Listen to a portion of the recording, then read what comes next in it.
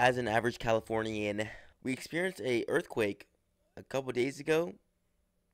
By far, the strongest one I've ever experienced for myself, and that honestly showed me something.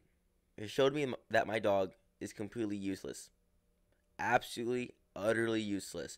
I've always heard as a kid that dogs and cats just could just sense natural disasters coming.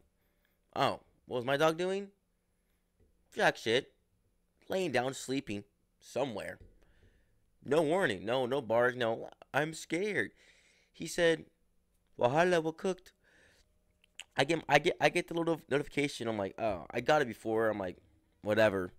Then I'm like looking around. I think I'm tripping. I'm like, what is going on?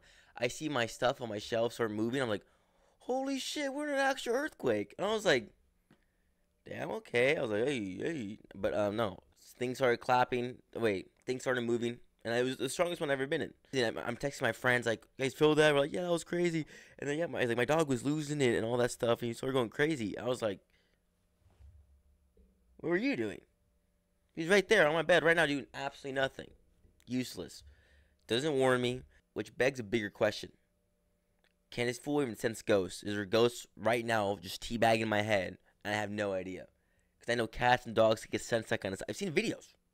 I believe that stuff. I think it's true. I think there's ghosts and stuff. And now I just know that my dog does just. Is my dog broken? Do you guys have a dog that just animals that just sense things? Because mine doesn't. I could have a ghost right now and just fucking licking me up. I could just have no idea, and he just watching it happen live on camera, 4DX. This video really has no purpose, but just to say that I experienced an earthquake and it was pointless, and that my dog is useless.